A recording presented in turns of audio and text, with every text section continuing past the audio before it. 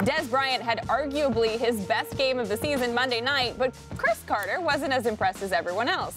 This is what Cris had to say on Undisputed on Thursday. There was only 57 players targeted 90 times this season, all right? Dez is the absolute worst, okay? Target over 90 times, only caught 52% of those passes. The worst in the NFL of those people. The worst. I've done some work with Dez and his people and everything. Dez wants someone to be a fan. He wants someone to pat him on the back. But the truth of the matter is, as far as people they targeted 90 targets this year, Dez Bryant is the worst. Okay. Dez then responded on Twitter saying this, quote, "Man, you a puppet. I'll see you around." Dez then later deleted the tweet and apologized. So, Cris, I'll go to you. What do you make of all of this? The tweet, the deleting? I could understand him sending a tweet. I accept his apology. No problem. I accept it. But also, I apologize because he's not the worst. The list was made backwards. So as far as people targeted 90 times, he was the 5th worst this season. But my only issue that I have with Dez, since he was drafted in 2010, has nothing to do with what he's doing right now or even what some people might call a beef is. I had great expectations when they drafted him. I thought that he would really be a dominant receiver for a long, long time. I think that Dez is limited in some of the things he could do offensively. I thought that he would have advanced as far as his releases, the top of the route, the crispness of which he would run all of his routes. And by this time, I thought that he would play more in the slot. So when he came into the league, I thought he had unlimited potential. 2010 out of Oklahoma State, had a lot of baggage coming into the draft. And behind the scenes, I've been a huge proponent of Dez Bryant and the Cowboys keeping him. I believe with the collection of talent that they have now with Dez, and Dez has been injured, especially the first half of the season. If Dez can reach the level he played at in 2013 and 2014, which I thought was going to be a consistent level for him for a long period of time, that's one of the things that makes the Cowboys really, really special going forward. A lot like Seattle. A lot of their defensive players in their 20s, under contract, so they're going to be able to play a long time. So Dez, Zeke, Dak, that offensive line, and what they have in Dallas is really, really special. But Dez is like a lot of athletes. He doesn't want to be criticized. He doesn't want to be critiqued unless you're saying something good about him. Now, because he did something personal and tried to get a message to me, that's one of the few times as an analyst, I've been doing this 15 years, that my response was personal. So I don't mean to make it personal. It's strictly from an X's and O's standpoint. And I had great expectations for Dez. I think that he can still reach that level of expectation. But this has not been a great year for him, even though it's been an unbelievable year for the Cowboys. All right, so this is what I want to say on this. But first, I just want to go back to you for a moment, just for some context. Because Dez was cool with you until the catch in the playoff game. 2014, right? yes. Like, you guys were fine, and then you went on, when you worked at a different network, you went out and said, hey, that wasn't a catch, and that was the, I mean, correct me if I'm wrong. That was the beginning, and I didn't have any issues after that until earlier this season on Undisputed. Skip and Shannon, they asked me about Dez Bryant, and I said he's inconsistent as far as a route runner. He's not a great route runner, which that's one of my pet peeves as a coach. Not only being an analyst, I'm a wide receiver coach. And how they do things and the overall fundamentals of a receiver, they're very, very important to me. So I have the ceiling for Dez and the bar very, very high. Higher than I have it for a lot of wide receivers. So that's kind of my problem with it. It's not that Dez complained about it, that I really thought Dez was going to be an elite receiver for a long, long time, and injuries this season have held him back. Okay. So here's my problem with it.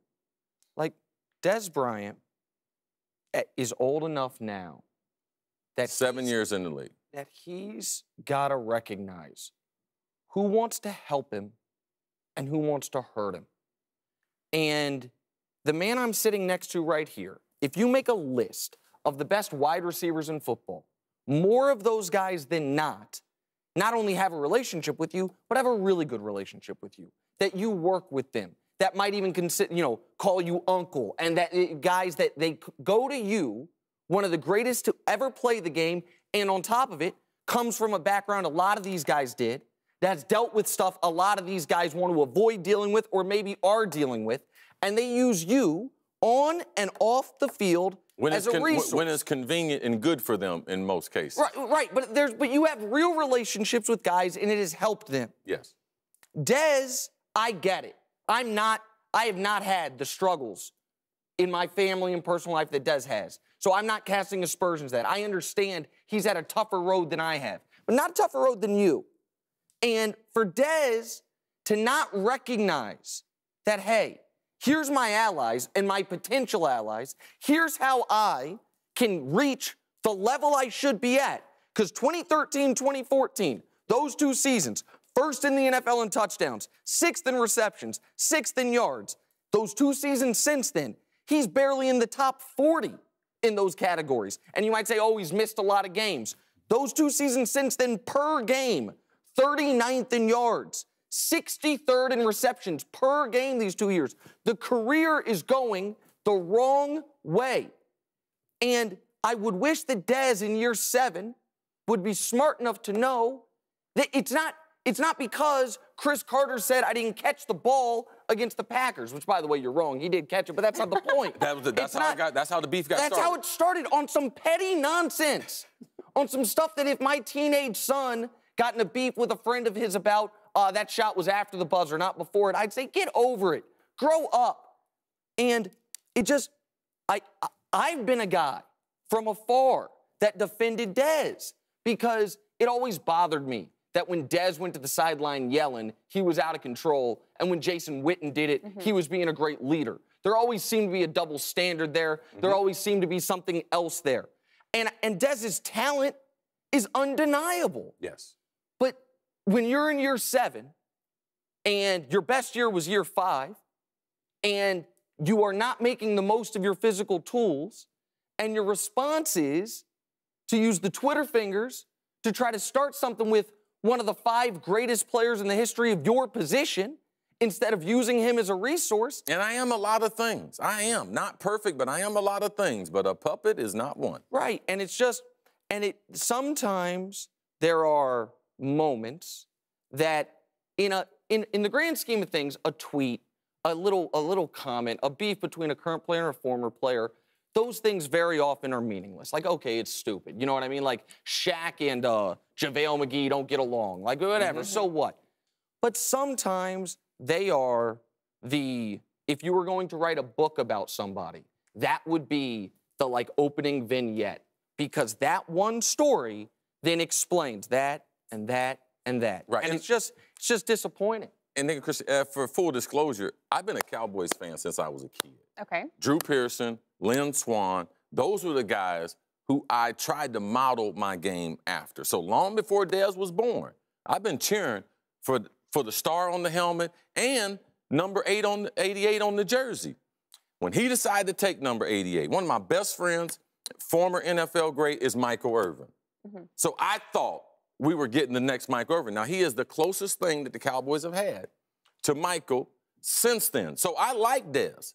To me, my expectations are just high for him. I think the Michael Irvin thing, sorry to interrupt, Kristine, I think the Michael Irvin thing is a great guy to bring up, not just because they're both the Cowboys, not just because they both wear 88, but, and tell me if I'm saying this wrong, Michael Irvin was a guy who was not the most physically gifted receiver of his era. He had size, but he was never the fastest player in the league. True. He was never the highest jumper in the league. Wasn't even the highest jumper on his own team. Alvin Harper was. Yes.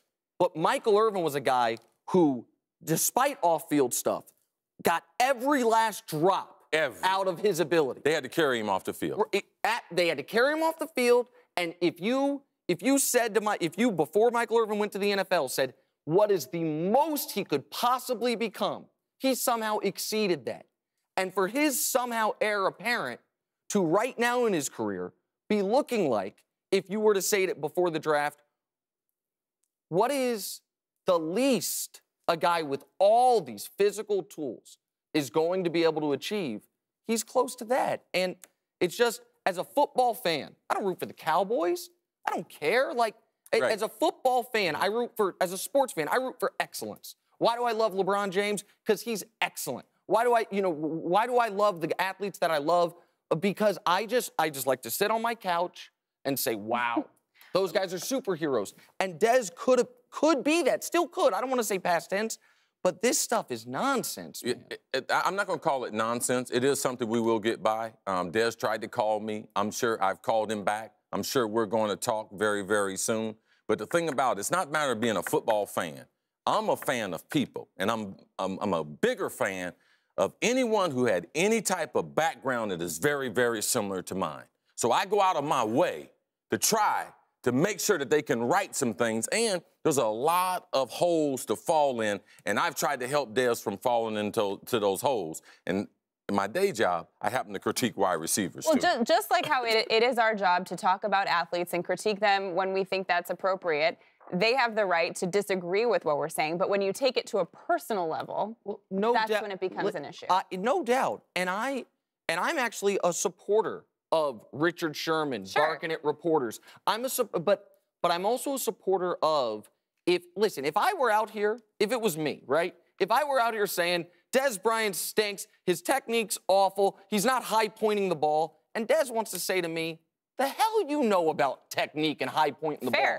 But when some people have a little more credibility on it, and the man to my right's one of those people, and it's just, I hope you guys talk. I hope that it fixes itself. It'd be better for everybody.